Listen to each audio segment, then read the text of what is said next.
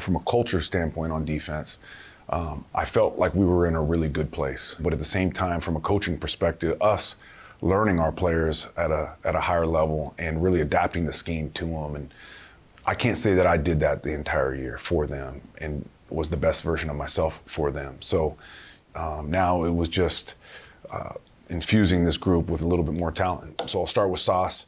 He's just got tremendous length at the position. So that's the first thing that just jumps out at you.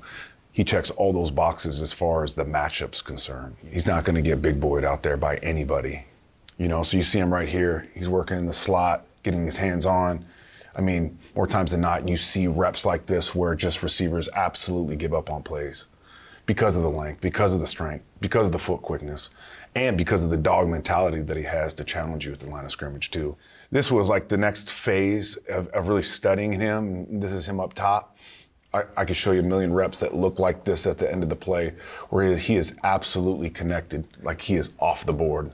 Up top, working against Jameson, probably one of the fast receivers that's come out of college football in a long time, It's really cool that he was not able to leave Sauce. He was not able to get separation from him. He was not able to run by him. This is what plays looked like when they were matched up together, consistently connected to him. There's guys that are great at the line of scrimmage. There's guys that are great in phase and can stay connected to routes. But what's really rare, especially for a college guy, is to have this poise at the catch point that allows him to do this. And you just see him as he gets targeted, like absolutely zero panic in his game. Like all those other things say first round pick to me, but this is where you say like top 5 pick.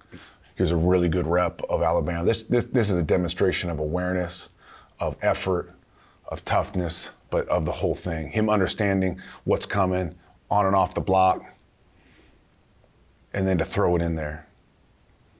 Like it's just, you don't find it a lot, especially with these high-level corners. And this is all over his tape. And then as you learned him, not just the football player, but the man, he started checking even more boxes for us. So it's a guy that we're all excited about his future. Well, the fact that they were able to get Garrett Wilson at 10 and then Jermaine Johnson at 26 trading back into the first round is spectacular. Jermaine, he was a guy that, I would have been absolutely ecstatic if we took him at 10, So the fact that we got him whenever we got him, whatever the pick was, I was blown away because to me, he was a top 10 talent, and I really believe that he'll become that. First of all, from a physical standpoint, he checked a lot of boxes. He had length and speed, which is obviously, that's kind of the foundation of most good rushers. And then you start really analyzing the tape, and here's a guy with pass rush skill. He understands how to rush. You see the tackle overset him right here. He wins inside, he reduces surface on the next blocker, and then the ability to finish. In this league, if you only have finesse, if you only have pass rush skill, if you only have hands, you'll be very incomplete, and you're not gonna be a 10-plus sack a year type guy. You have to have a power element to your game. You have to, and he definitely puts this on tape as well. Like he's got the ability to absolutely melt a pocket. So he's demonstrating skill, he's demonstrating power, and right here demonstrating just a relentless mindset to get to the ball. This is when you just fight for a guy and you want him part of your team, and he just stands for all the right stuff. He's different. And then he's also a guy that when he does win, he consistently finds the ball, which all great rushers do. And then what I love is, more times than not, normal ball in the NFL, I set the edge, outside arm and leg free. I did my job. Like we preach in this building, that's not enough. And he already embodies that mindset. So here he is, setting an edge, showing a level of physicality, toughness, willingness to be a good run defender, and then the shed and the finish on the ball.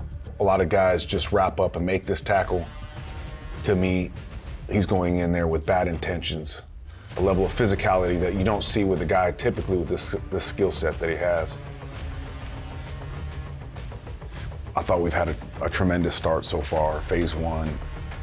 To see the level of commitment from these guys, the guys on this defense are demonstrating what it's going to take to become the defense that we want to become. But it's going to take a relentless attitude and mindset to find our inches every day in all that we do.